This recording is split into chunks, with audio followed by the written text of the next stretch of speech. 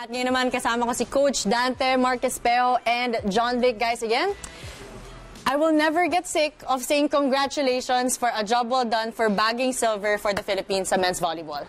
Especially Coach Dante. Yes, thank you. Thank you. But, you know, let's talk about yung selection process in building this superb team. Paano yung nagawa yun? Yun, syempre una, kinausap ako sa LBPI na kung gano'n mag-coach. Then yun, nagplano kami. Naisip ko, kasi nung AUG nung last 2018, nalalo kami sa Langgol. Then yun, sabi ko, isama na natin itong NU, yung part ng NU, then yung part ng 2015 SEA Games and 17, kasi sila yung mga may experience. Ito lang yung pwede natin na dadalhin kasi alam ko na matagal kaming hindi nakalaro sa international. And yun, sabi ko nga, ito na yung best. Sabi ko nga nung unang interview ko, ito yung dream team ko talaga na hawakan para sa SEA Games. Ano yung feeling na yun? Na sinabi ni Coach Dante, kayo yung dream team niya. You're one of the members that Coach Dante Alinsunurin wants to be able to handle for the SEA Games. Mark, John Vic. Ako, siguro para sa akin kasi sobrang saya. Kasi last SEA Games ko, 2015 pa. Tapos na-miss ko yung 2017. Yeah. Tapos ngayon, nakuha ulit ako. Nabigyan ako opportunity para i-represent ulit yung country sa 2019. Sinabi ko rin naman sa mga ibang interviews na ito talaga yung pinakamalakas na lineup sa SEA Games. Yung sinabi nga ni Mark, yung 2015 SEA Games, may kulang pa dun sa team. Yeah. May idadagdag kami, may mas may improve yung team. Ganun din yung 2017, kaya roster na ipantatapat talaga for the SEA Games.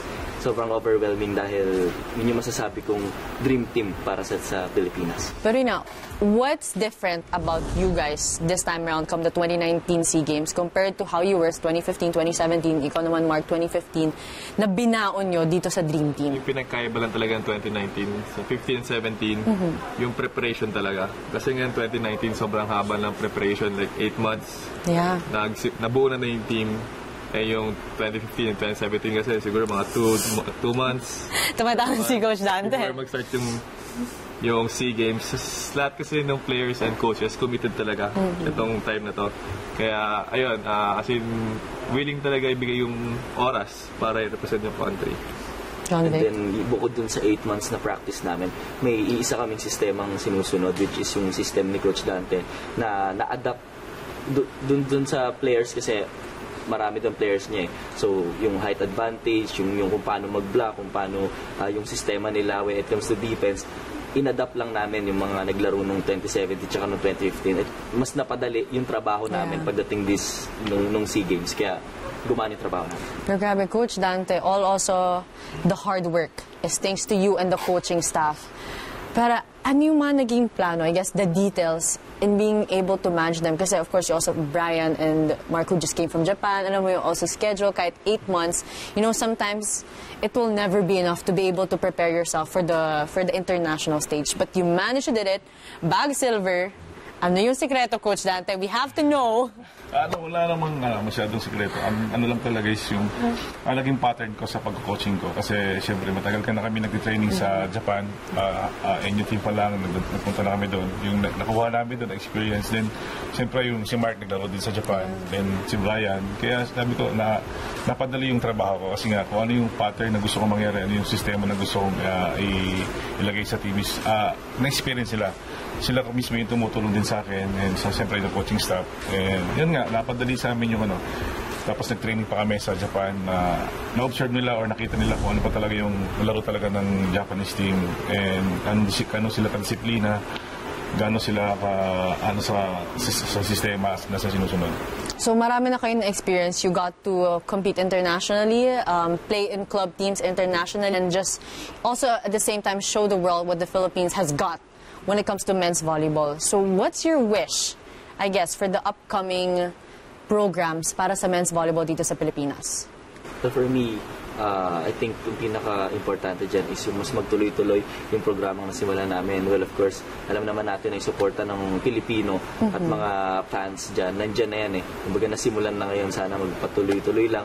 And yung mga mag-sponsor, sana hindi sila magsawa na masuportahan yung men's volleyball, na alam naman natin na may future din para dito sa men's volleyball team at sa future generation na soon to be national players na babawi for us kung di man namin matupad yung mga wish namin sa mga sarili namin. Grabe. So ikaw, Mark, ano yung mai-impart mo to the younger generations who aspire to be just like you guys, get to represent the country, be part of the famous program of Coach Dante and his dream team?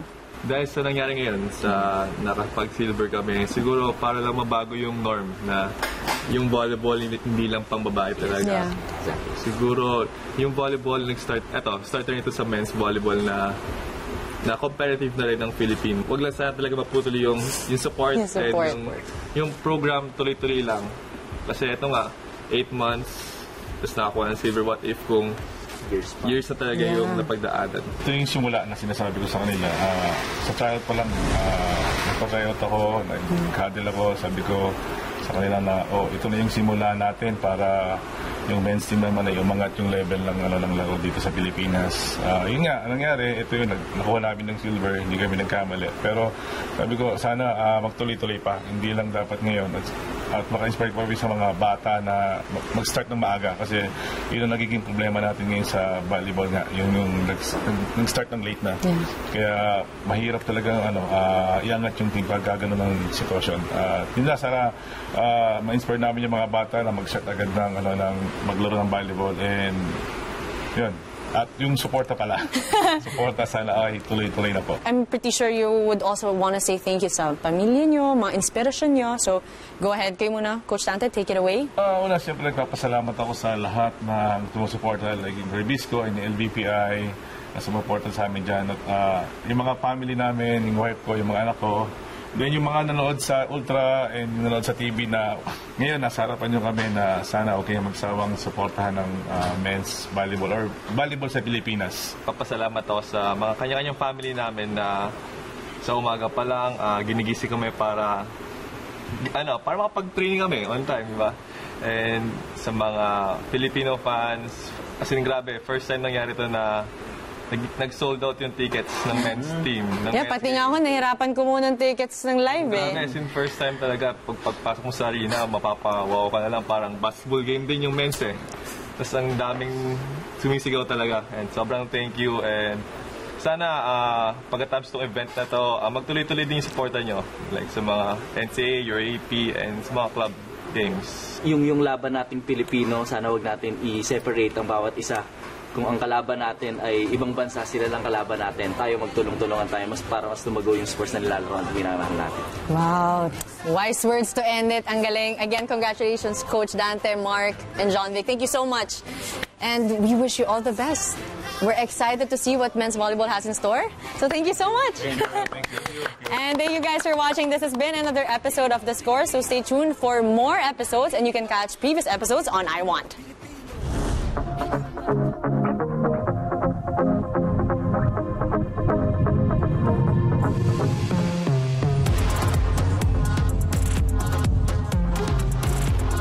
PKA is the Philippine Kiteboarding Association tour. The goal is really to travel around the country and to have our kiteboarding events in different venues. We have 2 expression categories. One will be freestyle, the other one will be hang time, where we're looking to see them going the highest and staying in the air the longest. And then a big focus of us is racing. So for the racing division, we're having twin tip racing, which are the boards that can bowl both ways, as well as foil board racing or hydrofoil racing, which is the new and upcoming category that we'll be using also in the 2024 Olympic Games in Paris. The Olympic format will be a team event, so it will be male and female relay, where they'll both have to complete 1 lap each. Any sailors or anybody that wants to be part, please also contact the PKA so that we can complete our Olympic team and have 5 years to train. Joining the PKA here, like the tour, and it was amazing. And just the wind was a bit tough because it was super gusty here, but it's nice place, nice people. I just finished like the first place in freestyle and first place in race, so I was super happy for that. I'm looking forward for the next one, and it's gonna be amazing. We've teamed up with the PKA to season 7. this year. We're really excited to be working with the PKA as a sustainability partner, trying to reduce our waste, managing our waste streams, looking at different things that will reduce the impact that we make at each of the locations.